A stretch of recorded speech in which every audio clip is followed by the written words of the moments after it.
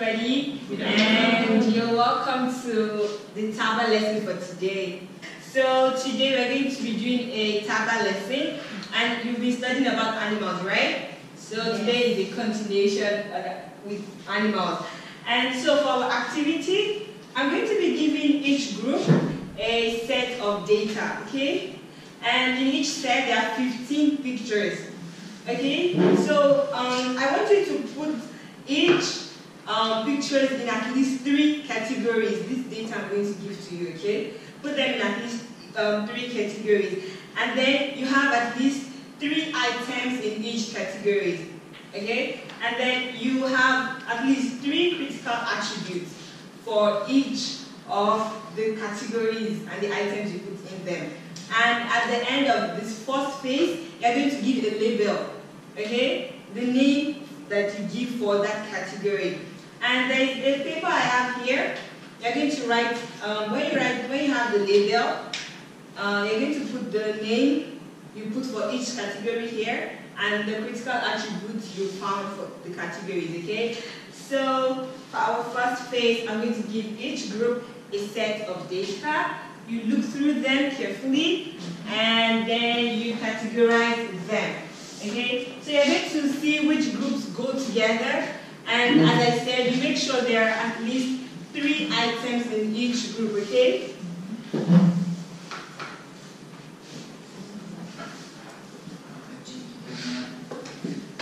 So in case you are confused about the instruction, you can look at it up here.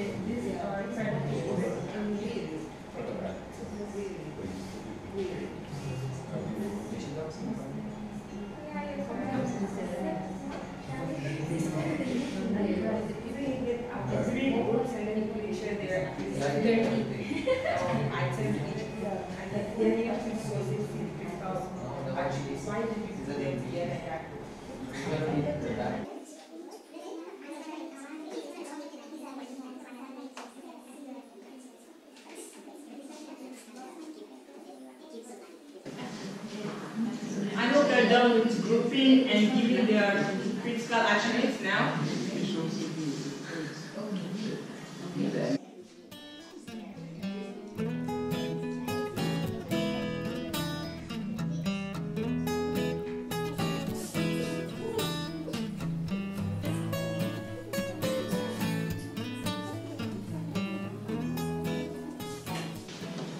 So I expect that by now we should have started giving the critical attributes for the groups we formed.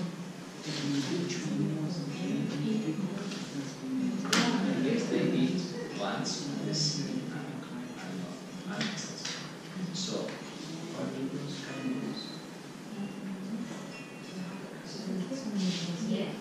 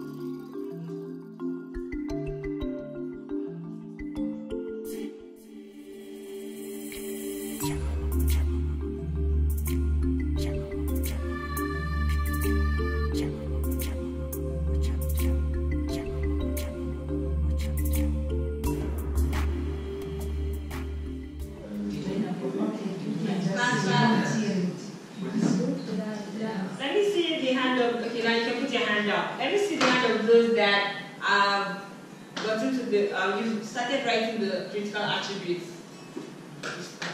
Okay, so you have 1 more minute to check through your groups again and get the critical attributes.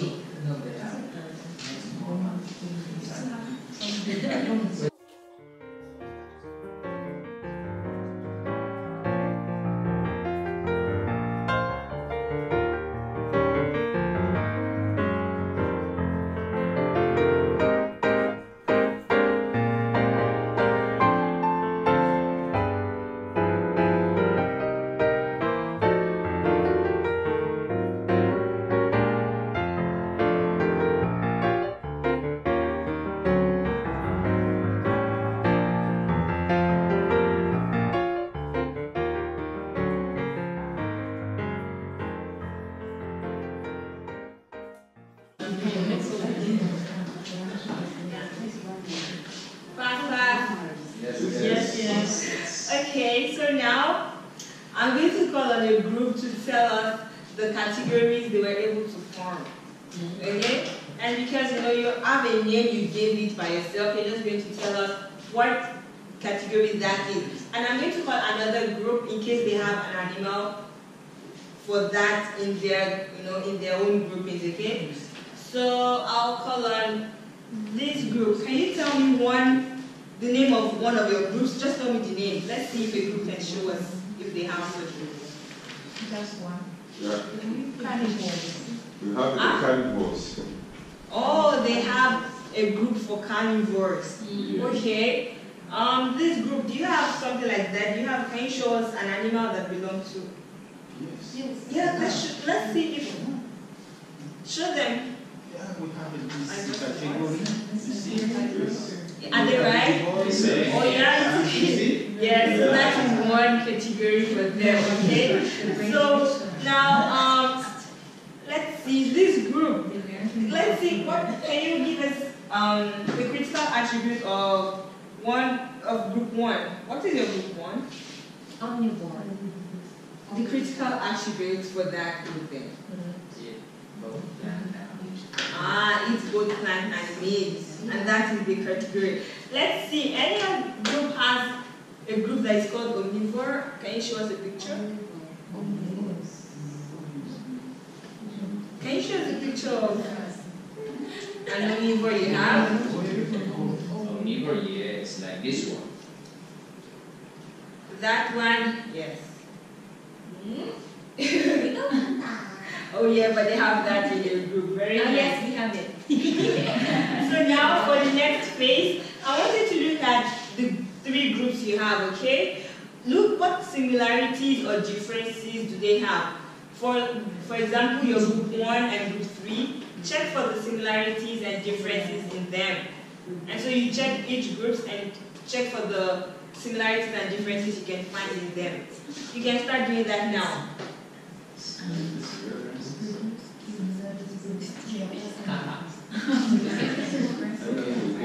Can you compare?